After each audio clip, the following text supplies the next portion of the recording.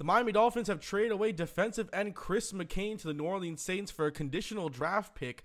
The Miami Dolphins will not be getting a player from the New Orleans Saints, but instead will be getting that draft pick that could be valuable in the upcoming 2017 draft. Chris McCain was a long shot to make this team as he didn't show very good progress for the Miami Dolphins during the preseason. And Julius Wormsley was a guy who came in for the Miami Dolphins and was showing that he could be a premium pass rusher for the Dolphins in the future. Chris McCain had a 2.5-year stint with the Dolphins. He was here. He was so-so in his play. He was a traditional pass rusher in terms of he would come in, let's say, on second down or on third downs. He was not a 4-down or 3-down pass rusher. So that was one of his faults. He did have good pass rushes at time, but he was never able to secure that definite spot in the Miami Dolphins 53-man roster. He was mostly playing special teams.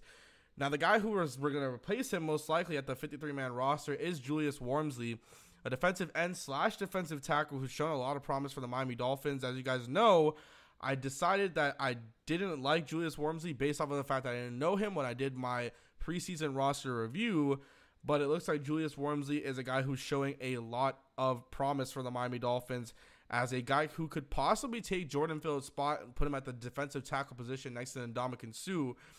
So that would be a deathly defensive line for the Miami Dolphins when you include Mario Williams and Ndamukong Suh, Julius Wormsley, and Cameron Wake, as well as the additions of Jason Jones and Andre Branch.